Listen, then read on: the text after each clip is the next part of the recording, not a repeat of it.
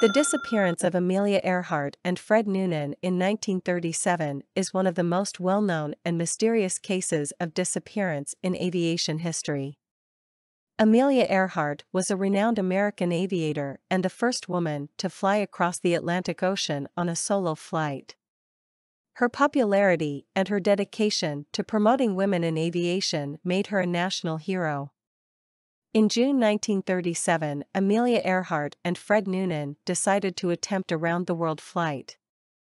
Their plan included flying from Papua New Guinea to Howland Island and then continuing their journey across the Pacific Ocean in the direction of Gardner Island, now Nikumaroro, in the vicinity of the Mexican Gulf. However, after taking off from Papua New Guinea, communication with their aircraft, a Lockheed Model 10 Electra, was lost.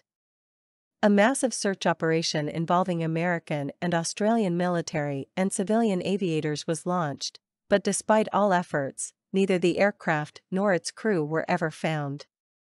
The search was eventually deemed unsuccessful, and Amelia Earhart and Fred Noonan were declared missing and presumed lost. The fate of Amelia Earhart and Fred Noonan remains a mystery to this day.